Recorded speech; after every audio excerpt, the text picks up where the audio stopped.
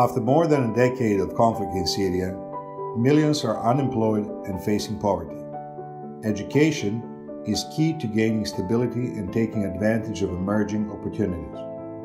Since 2022, IOCC and the Church have been running a vocational program in Damascus, providing practical skill building to women and young people. The program is now also helping survivors of the February earthquakes who have taken refuge in Syria's capital. This training is so popular that we now have a wait list of qualified students, and IOCC is working to meet this demand. We are on our way toward our $200,000 goal, and the Orthodox Vision Foundation has generously given a lead gift of $60,000.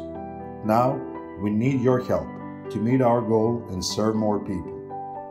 Donate today at iocc.org/OVF Syria and help change a life.